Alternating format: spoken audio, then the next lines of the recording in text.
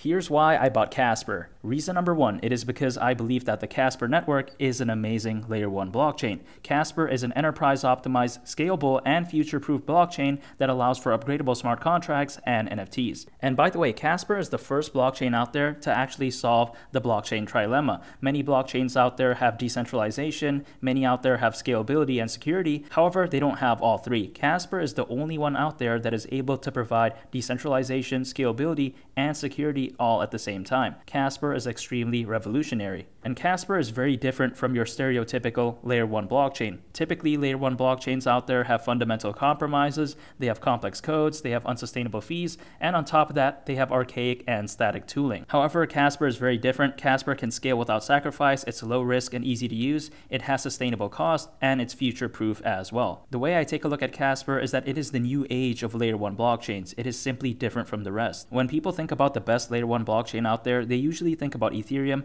However, Ethereum isn't scalable. Yes, Ethereum is now proof of stake, but it still isn't scalable like Casper. Casper, fundamentally speaking, is a whole lot better than Ethereum. In fact, Charles Hoskinson, who is the co-founder of Ethereum and the founder of Cardano, predicts that it's going to take another 4 to 5 years before Ethereum can even become scalable. And that's just way too long in my opinion. Ethereum may be big right now, but it still can't escape its scalability problems. Casper is already proof of stake and it's already scalable. Quite essentially, it could be said how Casper is basically Ethereum 3.0. And also, despite just launching its mainnet back in 2021, Casper has already been able to surpass over 100,000 holders. Despite its young age, Casper has still been able to grow by a lot already. And Casper is just getting started. Casper will soon launch Casper 2.0, and with this upgrade, Casper will allow for a new and improved consensus mechanism and will also allow for unified accounts and unified contracts. With Casper 2.0, it will also allow for an open validator model. And all of this is just the beginning. Casper may be fundamentally amazing right now, but in the future,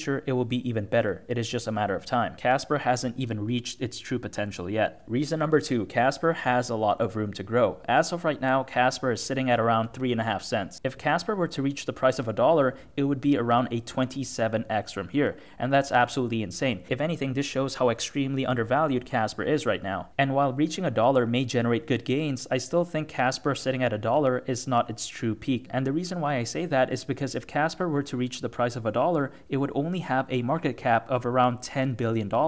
And this is of course considering its current circulating supply. And I think 10 billion is too low for Casper because a $10 billion market cap isn't even 25% of Shiba Inu's all-time high market cap. And Shiba Inu is a meme coin. It has nowhere near the use case of Casper. So Casper sitting at $1 really isn't even scratching the surface of its true potential. I believe that in the future, Casper can easily reach the price of $5 and reach a market cap of over $53 billion, which by the way is a 138x from here. I truly do believe that will happen one day. And the reason why I think that will happen is because Casper is too fundamentally amazing for it not to reach that price in the future. I mean, if we take a look at Solana, for example, Solana at its peak was able to reach a market cap of over $78 billion, and Solana has nowhere near the fundamentals of Casper. First of all, Solana doesn't allow for upgradable smart contracts and NFTs, while on the other hand, Casper does. And also on top of that, Solana is prone to network outage problems. In fact, in the past year alone, Solana has suffered 8 different network outages. The Solana network is extremely unreliable. And now I will say that yes, Solana does share some similar traits with Casper, for example, like being fully permissionless and being developer friendly. However, when we are talking about the overall package, so to speak, Casper is just a whole lot better than Solana. So if Solana can reach a $78+ billion market cap, why can't Casper with its amazing fundamentals at least reach $53 billion? If anything, I think a $53 billion market cap for Casper is actually very realistic. Casper not only has a lot of room to grow, but it also has amazing features as well. And I think that's what truly sets Casper apart and just makes it so unique. Reason number three, Casper is focused on enterprise adoption. And I know some people might be thinking,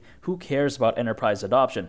However, that is actually where all the potential is at. Because if we take a look at this, it says how the global blockchain technology market is projected to grow at a compound annual growth rate of 85.9%, reaching more than $1.4 trillion by 2030. And all of this growth is largely driven by enterprise adoption. In fact, as of right now, 94% of Fortune 500 executives have begun planning blockchain initiatives. And also on top of that, 89% of Fortune 500 executives believe that the next 10 years of Web3 innovation will define the next 100 years of business. However, what's even more shocking is how 75% of global executives fear a loss of competitive advantage if they don't adopt blockchain technology.